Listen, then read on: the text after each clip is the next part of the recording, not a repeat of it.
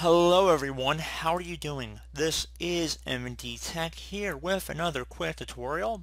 In today's tutorial I'm going to show you guys how to hopefully resolve if you're noticing store apps are broken and not working properly in Windows 10. So this should hopefully be a pretty straightforward tutorial, and without further ado, let's go ahead and jump right into it. So we're going to start by just opening up the start menu. Just left click on the start button one time. Type in troubleshoot.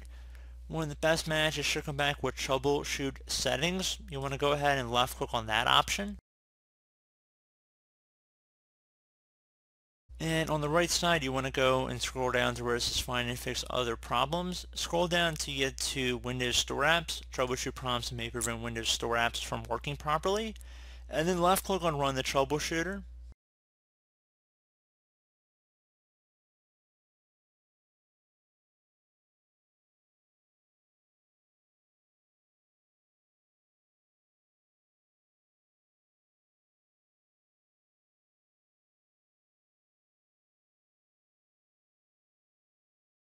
And it might give you some suggestions here. What suggestions following along with whatever it prompts you with.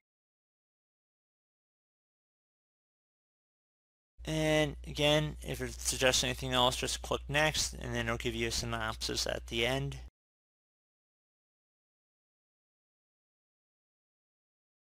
And you can see it was able to fix service registrations missing and corrupt. And again, if it gives you any suggestions like a Microsoft account is required, I would suggest signing in with a Microsoft account.